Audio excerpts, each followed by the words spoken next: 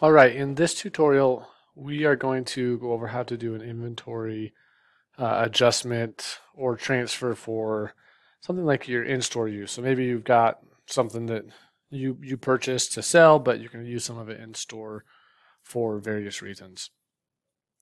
So in order to do that, make that adjustment, we're going to go into the inventory module and we're going to go to our internal transfers.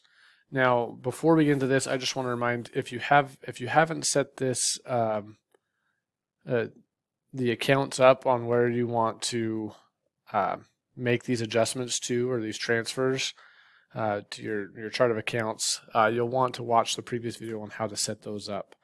So after you have those set up, we'll come in here to our internal transfers, and I have none to process, so I'm just going to create a new one.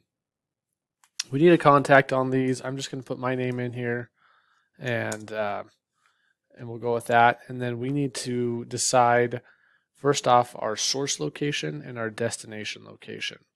So I've already gone ahead and created an in-store virtual location that says, hey, I'm gonna take this out of stock and put it into my in-store use location. And so that's where we've gone there. And then I'm going to go ahead and select my product that I want to move. And you can add as many to this as you want. So I'm going to save that. I don't have any units there. So before I do that, I just wanted to show you if we go into our products, we have, and we were to search for that product, you can see I've got 15 units on hand that we can sell. So now if I come back into my inventory and I go to my internal transfers, I've got one to process.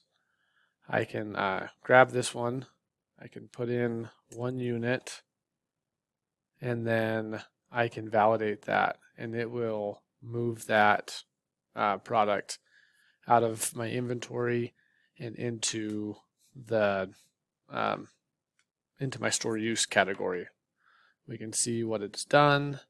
It's taken that valuation out of our inventory, and then if we want to go look at this, we can go look at our products and type in 7. We'll find that again, and you'll see I've got 14 units on hand. So that's taking it out. That's how we can do those in-store use or different internal transfers. You can do this for a scrap location as well if you need to scrap something.